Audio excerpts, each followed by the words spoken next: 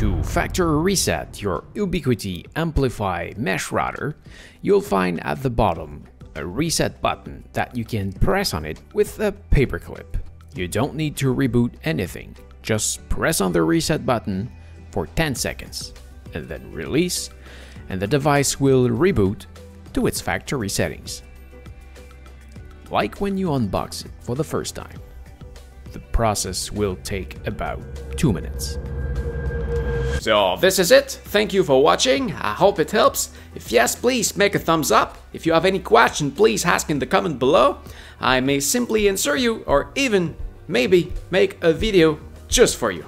So don't forget to subscribe, and what you do see back there is from my main channel, so please come take a look at this right there.